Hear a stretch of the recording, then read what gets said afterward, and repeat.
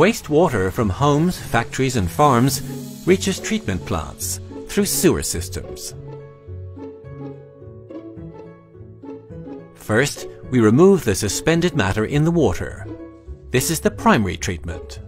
Here, screens filter out the larger objects, which are then transferred to separate facilities.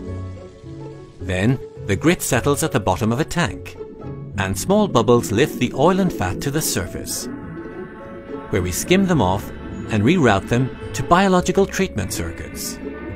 Then, we add a coagulant to the water.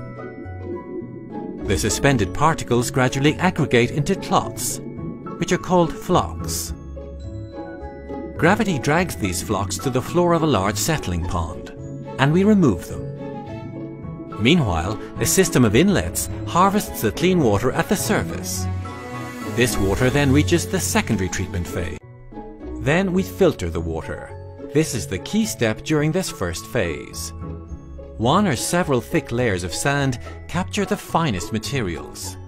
In some cases, activated carbon or porous membranes can also be used.